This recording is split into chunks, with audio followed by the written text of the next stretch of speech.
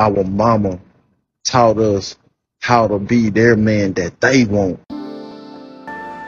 Gonna trigger some of y'all emotionally, you know what I'm saying? Shout out to all 802 of my beautiful, amazing, gorgeous, phenomenal, bright, forward-thinking, enlightened, universal, spiritual beings. Welcome to the motherfucking page. Here we go. 100% on point. My mama raised me, God rest her soul. My mama told me out of her mouth, I'm going to raise you to be the man that I've always wanted. And there's a lot of young men out here in this society who is the man that they mama want, but you didn't raise him to be a husband. So yes, he take care of home, he pay bills, he's a good father with his kids, but he wasn't raised to be a husband. He was raised to be your man. Hey, so shout out to my mom. I'm gonna tell y'all why. Shout out to my mom because this is very true. This is very true. But my mom was different. My mom always let me be me. I was always like, from the get, I love women. Like, since I've been like a baby, like, my mom always let me be me. You know what I'm saying? And anything that wasn't player, or anything that wasn't a gentleman, she would always say something.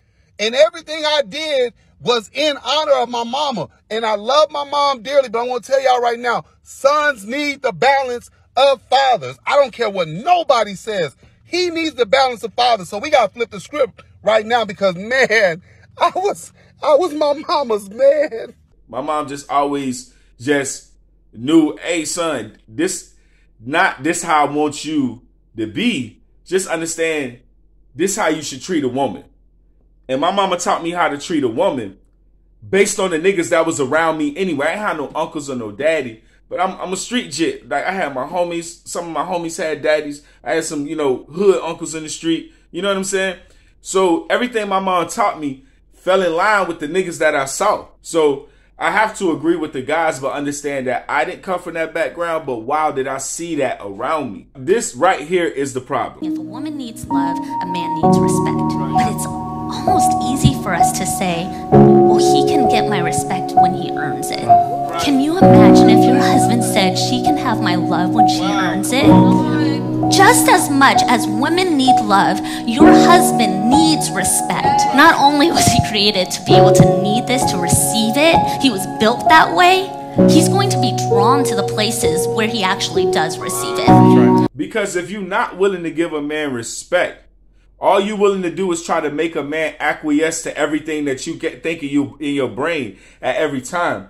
He has no time. And y'all wonder why when a nigga go out, he turn. Whether it's his workplace, some of us are like, why is he always out of the house? Why doesn't he like to be at home? Why does he always feel so grumpy or look so grumpy when he's at home? But then for some reason, when we're out with his friends or when he's at work, he's thriving there. You see so much joy in him. It's because he's receiving respect. He's gonna find respect in the relationships where he receives it. And if that's the case, we've got to figure out a way to understand that there is a true need for a man to be able to receive respect. That's good. If you got a man with that type of energy, but you just always, then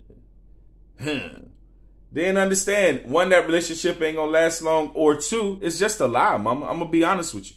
The same for y'all dudes. It's a lot of y'all dudes that's insecure as hell because you physically, you think you fat, you think you too skinny, you ain't got muscles, you whatever it may be. Some of y'all dudes be hovering over your lady because you feel inadequate.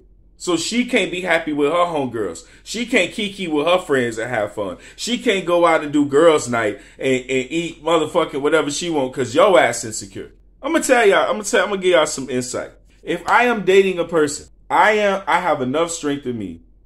One, if a person cheats or does something dishonest on that level, listen, let me tell you something. It is not your fault. I know it's hard to understand, ladies especially.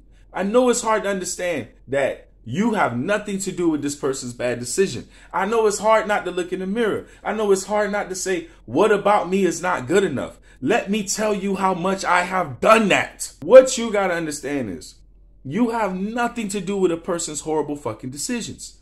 If that person cheated on you, you thinking all about yourself. But if that person went out and road rage and hurt somebody, You wouldn't apply it to yourself. You just say that motherfucker's crazy. Let's not internalize the mistakes that people make. Just understand your value and what you're willing to take and how you're willing to deal with someone disrespecting that value. Set boundaries. See, but you got to be confident. You got to believe in yourself to set boundaries. Instead of worry about what another motherfucker doing, worry about if they do something, what you gonna do, what you not gonna take, what you not gonna deal with. And what I'm gonna do is going on that way. Let me show y'all where my arm is going that way about my motherfucking life.